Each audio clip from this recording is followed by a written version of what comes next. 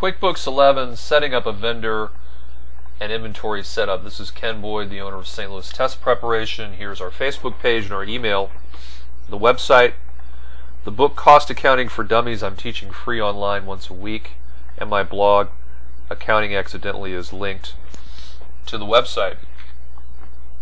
So what I'd like to do now is I'd like to go into QuickBooks, and here's QuickBooks, and I'd like to do three things.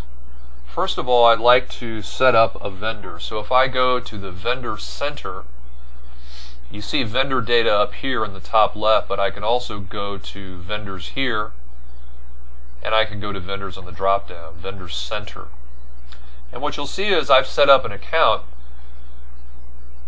up here in the top left-hand corner called Mountaintop Denim, because my company is Sturdy Blue Jeans. I'm a blue jean manufacturer. And one of the things I buy to make my product is denim. And so I created a vendor called Mountaintop Denim. I can click on this button here to set up a new vendor. And so I have Mountaintop Denim, the company name and the address. There's a shipping address and a company address. I did give the vendor an account number, which is handy to have down the road. So I have set up a vendor that I can use to buy product from and document how I'm buying product. Going back to the home page, in order to do business with inventory, I have to set up inventory preferences in QuickBooks. So if I go to Edit and I go to Preferences, you'll see on the drop down all kinds of preferences here on the left. I'm on Items and Inventory, and I'm going to go to Company Preferences. And you can see that I checked the top button which says Inventory and Purchase Orders are accurate. And inventory, a purchase order, is something where I send written requests to a vendor to buy something. I place an order. That's a purchase order. There are other buttons checked here that are a little less important, but the important thing is inventory and purchase orders are active. And then I just hit OK, and that's how I set up inventory.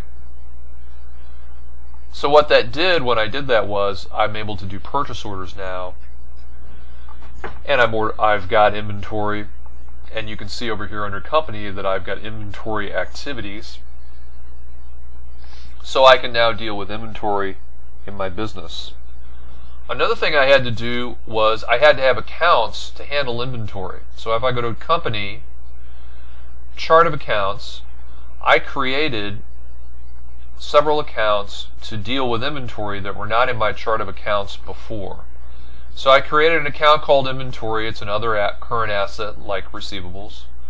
Inventory Denim is the sub-account to recognize the denim material that I buy to make blue jeans. It's an asset. You'll see I also created some income statement accounts. When I sell inventory, it becomes cost of sales. I have cost of sold account, that's an expense. I have cost of goods sold blue jeans, that's an expense. And if I go down all the way down to, or all the way up I should say, to sales income, I have a typo there, but it says sales income blue jeans. That's the income I get from selling the blue jeans right there in income. The other thing is items. I had to create inventory items. So if I go to company and I click on items and services just one time, I was too fast. You see an item list. And I've created an item for the denim that I'm buying. I'm going to expand this a little bit. So Mountaintop Denim's the item. The description is Mountaintop Denim bought in square yards, used as material to make blue jeans. It's an inventory part. I had to label it part just to make it work, but it's really material is the part. When I sell it, it goes into sales income for blue jeans. U/M means unit of measurement, and the unit of measurement for this product is in square yards. And I can put a purchase price in here if I want to. The way I set up this item list was I clicked on item and I hit new, and I was able to create a new item. So now I'm all set up because I can use a vendor from the vendor drop down. In the chart of accounts, I have fastest way to get to it is here.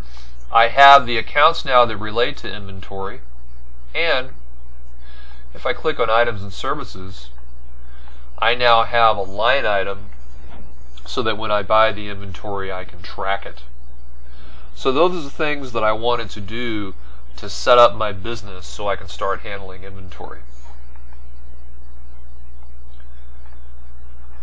And there's Bill Murray.